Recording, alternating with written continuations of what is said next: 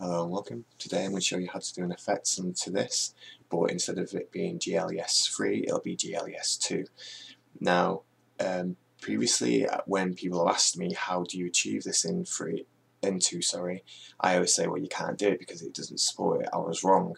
However, it won't look as good as this. Now, this tutorial was based on something Bracky's did, but he did the visual shaders to show you how to do this effect, whereas I'd written a shader. And I'll show you what this does now. So you can change the colour of the glow that you wish to have, the intensity and so on. And how this works is that you've got a shader here, and what this shader does is it gets this emission shader, and you'll notice that it's the same animation as this, but the only thing that's white is at the actual fireball. And I'm saying, hey, get the fireball, where is it white? Glow it. If it's black, then hide it. So you might be wondering, well, why do you want to do this in 2 if it works in 3? Well, Android and I think iOS only supports GLES2 from GODOT right now, so you can't achieve this on an Android platform. I don't think you can on the web either, so it's only like good for desktops or newer cards, I think.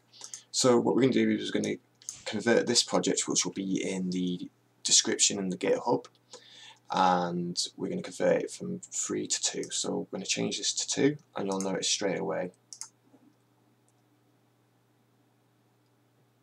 that this is what normally happens when people follow the previous tutorial and they're like, oh, it doesn't work, and I just say, yeah, it doesn't support it, I was wrong.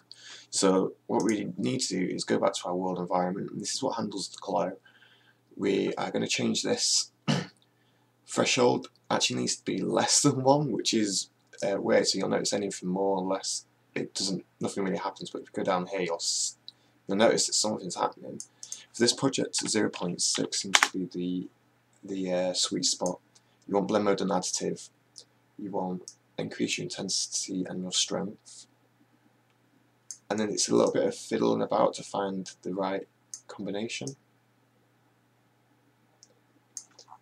So the trade-off here is that yes, it works, but you'll probably notice there's a little bit of glow around the character, and that seems to be a little bit unavoidable. Like, it's sort of like how much intensity you want this versus the trade-off. Now I still think that looks good. You could still mess around with the colouring, which is like quite important, whereas this won't change.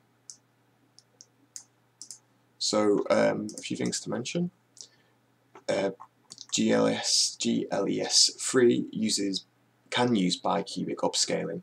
Now with 2 nothing changes, and you'll probably notice that when let's say if we make it strong, you'll see that this is really squared. Now if we were in GLES3 and turn this on, this would smooth and look a lot better.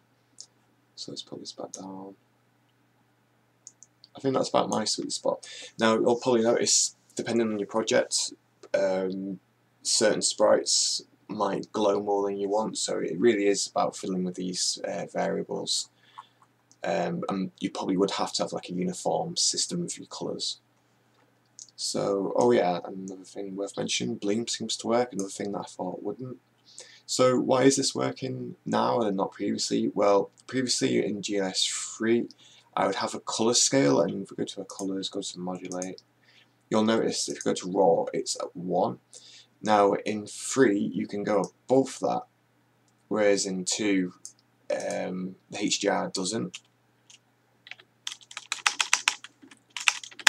So that was what's causing an issue, is like I was setting things above 1, whereas GLES2 doesn't care about that.